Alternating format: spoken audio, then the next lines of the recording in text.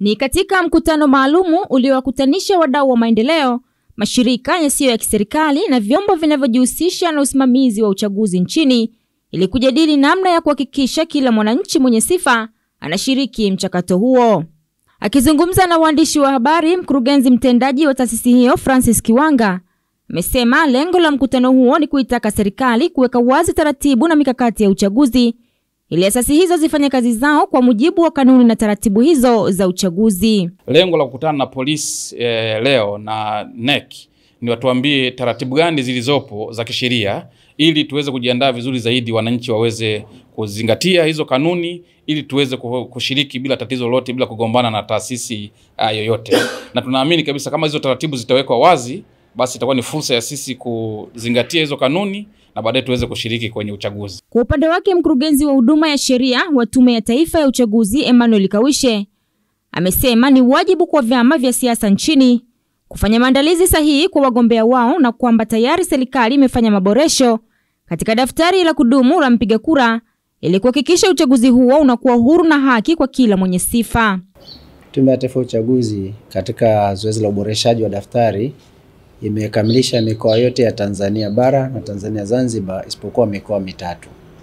Morogoro wanaendelea kumalizia na Dar es Salaam tutaanza mapema tarehe 16 mwezi huu. Kwa eneo la vyama kushiriki, hilo ni ndani ya vyama vyenyewe kuteuana wenyewe kwa wenyewe watu wenye sifa ambao wataletwa tume, na tume kijiridhisha na sifa basi inawateua.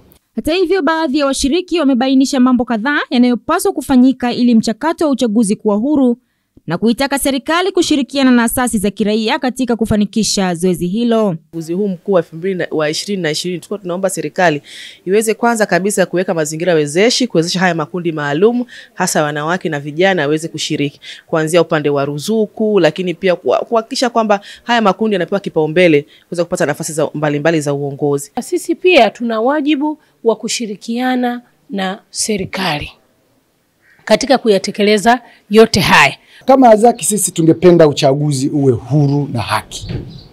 Kila mtu mwenye haki ya kupiga kura apate nafasi. Zile vurugu za vyama vya siasa, wengine kuzuia wakina mama kutokwenda kupiga kura, kwa kweli tungependa zisitokee.